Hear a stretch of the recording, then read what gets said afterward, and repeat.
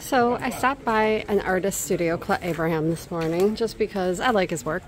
And he's at the base of what is a very big hill in Florence that leads up to a point called Piazza Michelangelo.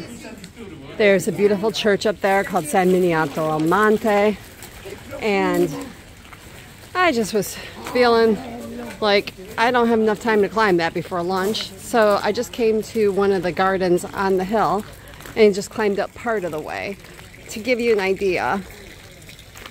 So here I'm in the Giardino delle Rose.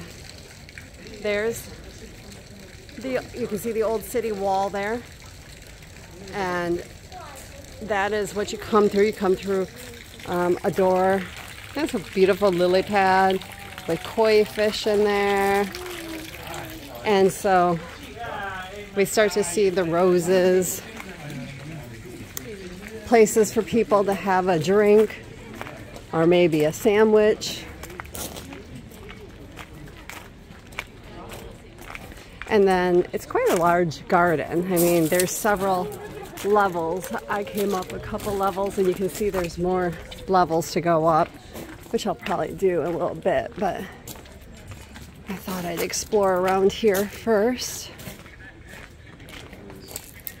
This is something that's quite normal in Italy, is that you pay to use the toilet.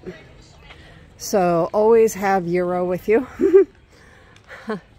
Oh, this is a great view. We can see in the background Palazzo Vecchio, kind of framed by this piece of art here.